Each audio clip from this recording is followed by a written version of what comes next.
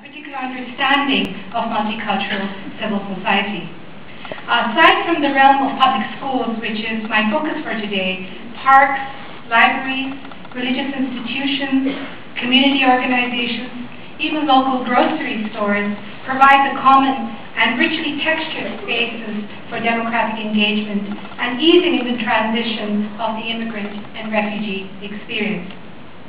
For many marginal groups, it is often this collective effort of placemaking, where reciprocity and trust, alliances and creative networks, not just formally planned, but also organically evolving, that indicate that immigrants and refugees are not just passive recipients, but also active and central agents of the process of city building itself.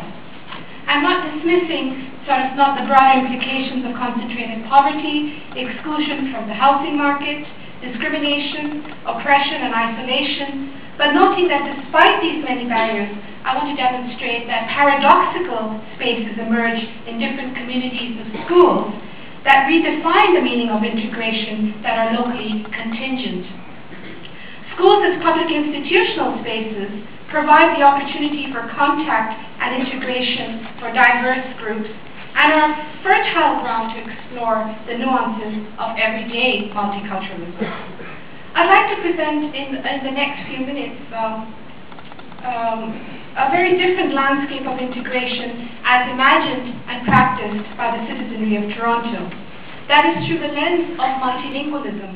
Discrimination, among other forces, that push people to live in a certain area. Those groups, they have no choice to live there. On the other side, that's why I will be talking about it in Portugal in a few seconds, you have internal factors to the group that encourage the group to live there in order to retain culture, traditions and identity, as Danielle mentioned. The Portuguese in Toronto, they built an institutionally complete community, a quite visible community, just facing the Little Italy on the north. And different reasons have contributed to that. Strong social networks, their housing preferences when they arrived in Toronto, housing market was relatively cheap and so on. This being said, let's go to the next slide, where I want to emphasize the issue, it's not very good, where I want to emphasize the issue of language. The Black Africans have not been studied in this country, and I say, let's see to what extent. First of all, I was interested